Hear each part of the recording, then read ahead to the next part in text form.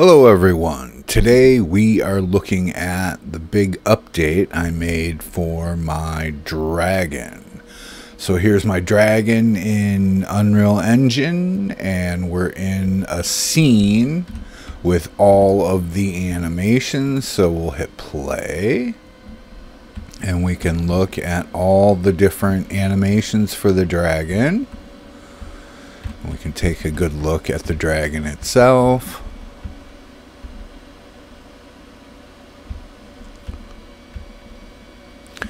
And we have different colors for the dragon: blue, green, a more reddish color too. So we have all the different animations you would need for a dragon, even dying and falling. There's the more red version. And we can pop out of this and look at the rest that I have for here. We're in the maps folder here, and we have another map. It's the AI map. So I included a basic AI system for the dragon, but we can look at some of the other things that are in here before we jump into that. All the materials, like I said, there's the original material, then there's a blue version, a green version, and a more redder or oranger version. Then we have 5 different eye color materials you can choose from, and then the wings are separate map. So those are the materials, and they're PBR materials, and the textures are here, and they're all mostly 4K textures. The eyes are 2K, and I think the roughness is kind of small. Yeah, 128, because it's a solid roughness. But that's the textures. And a PBR set, normals, roughness, and a metallic. So the dragon is slightly metallic. What else do we have in here? What I also included is a morph version of the mesh. So this is a version that you can morph different aspects of the dragon. So we could have, let me zoom in on the face here. We could have bigger eyes or smaller eyes. We could have bigger nostrils or smaller nostrils. Maybe make them big in the end here. And then bigger nose, bigger neck underneath. This is like the chin sag of the dragon. And then we have longer teeth. And the horns on the bottom, you can make them bigger or smaller. The horns across the brow can be bigger or smaller. The horns on top, the horns on the side. The head shape can be slightly different, like a more rounded chin and a less of a dip in the nose. What else can you do? A thicker neck. So you can make the neck thicker. The spines across the back could be smaller or larger. We have some belly fat you could add, like that. And then the muscles, I have a muscle morph where you can make them more muscular. And the tail thickness. But you can change different aspects of it, and I kind of have a system too. I'll show when I showed the AI system how that all kind of works. What do we want to jump into now? We looked at materials. Let's jump into the animations, and to kind of fill out the AI and everything else, I did add a few more animations. So this is one attack. This is the second attack, where he kind of grabs the person and tosses them into the air. And then we have a swiping attack, and then a right-handed attack, and we have a blend space. This blend space goes along with the AI system, so he goes from run into walk, and then he stands up and he can move side to side just like that. So that's the blend space. Dead animation. And then we have the death animation.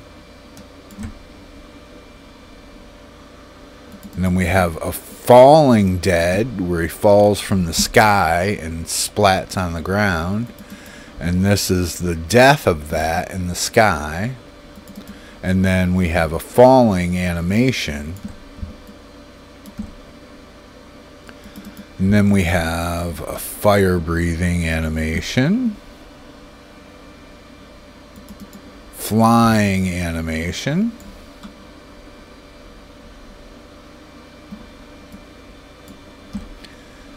Fly down. And then a gliding animation. Glide down. A hovering animation. Then we have a landing animation.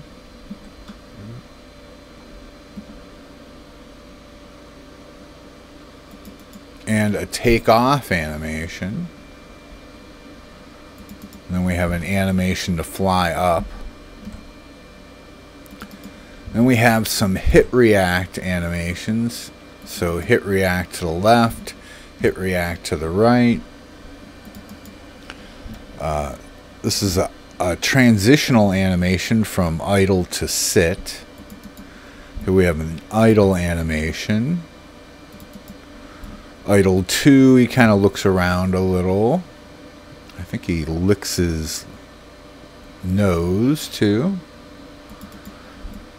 And then here's one where he's sniffing on the ground.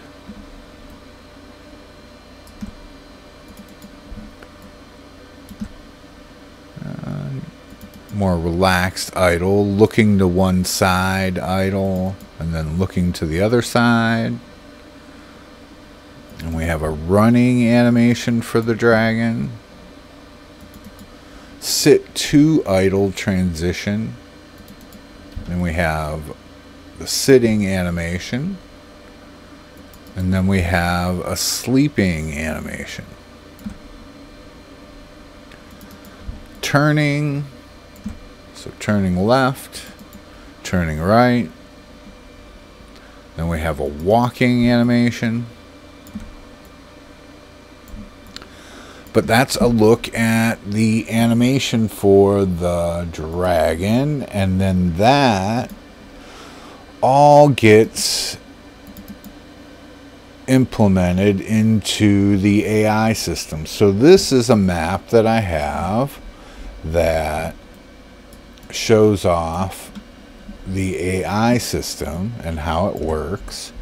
And I can just hit play. This is a really big map here to give the dragons enough room to move around.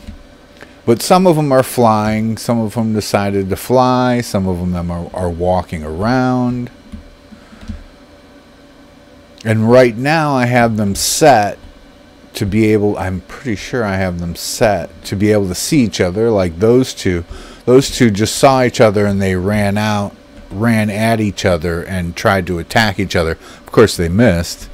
But this is all, you know, I kind of created this AI system, there's one landing, to be able to test out the animations. So I needed a system that used all the different animations that I'm including. and how they kind of work together. See, those two are kind of fighting each other right now. And then a third one just jumped in and one died.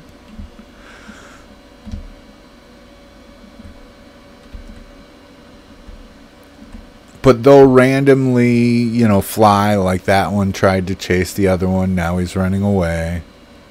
And this is all to test out the different animations in the dragon. But I'm also including it in the kit because, you know, why not? You can just drag and drop the NPC version of the dragon into your scene. And, you know, with a few options, you can change how they function. So, if we look at one of the dragons in the scene, let's look at this one. The dragon comes with not just the dragon, but also a landing point. This is where the dragon will always land. So you could take this landing point and move it anywhere in your scene. And then he flies up to a spline where you could adjust the spline in the scene or adjust the NPC blueprint of the spline and make all the splines slightly different. But that's kind of how they work. I'll show how the blueprints work. So here's the original blueprint for the dragon, and when you open this up on the right hand side, you'll see that there's a bunch of options that you can use. You can, let's say you need a scene where you just need a dragon flying in the sky. Well, you can choose only flying, and then he'll only fly in the sky. Okay, now if you change anything in here, you'll need to hit compile again. Okay, so these are just options that you can change for the dragon to fit your scene for whatever you might need. Okay, if you're making a game, I suggest, you know, you could use parts of this code, but I suggest you make it more efficient because, you know, I have a lot of options in here, and this is for to kind of handle as many use cases as possible. You know, so you could just drag and drop this dragon into your scene, choose one of these options, and then you're off. So if you don't only want flying, you can also turn flying off. So if you never want it to fly, you can turn flying off. You could turn deaths off. So if you have your own combat system or whatever, you can turn this one off so he never dies. You could have him only rest, only laying on the ground and resting. Or you could turn sight off. Turning sight off means they're not going to run at another object or animal or player. And then there's a bunch of options below this you could change. I don't advise you to change like the walk and run speeds because those are kind of set to fit the dragon.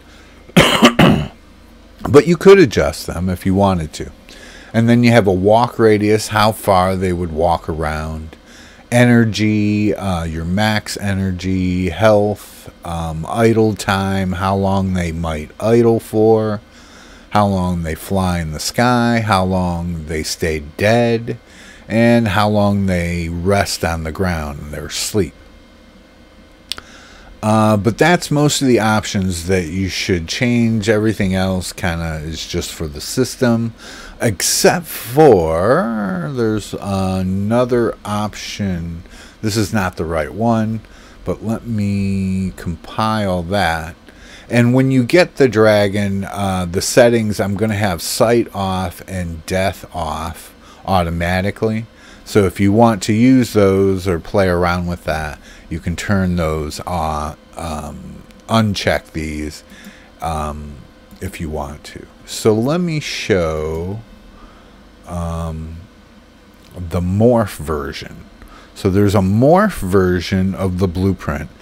Now the blueprint for most of the dragons are all the same. So the blue version of the dragon, the green version, the orange version, and then we have a morph version, but the morph version is slightly different. We'll look at that real quick.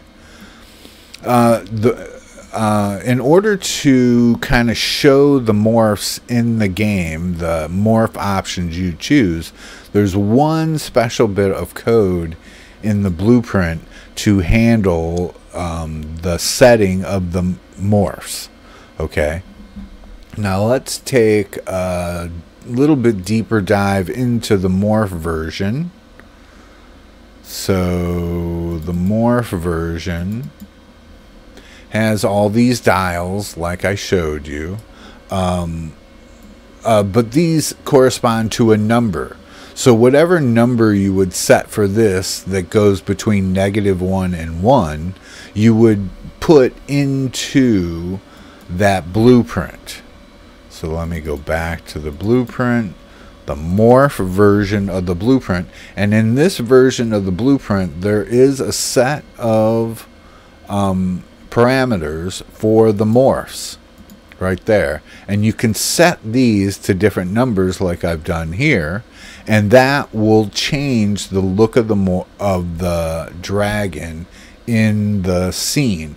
And I do have a morph version in this scene. I believe it is this one. So this one should look slightly different. Yep, that's the morph one. Then the rest of the dragons, that's the one that just took off and flew.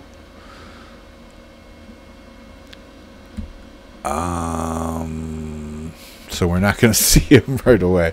Let's stop the scene and play it again. And he didn't fly. Okay, good. So this is the morphed version. And he should have different... Oh, he sees me, so he's running at me and chasing me. So he should look slightly different than the other dragons, though.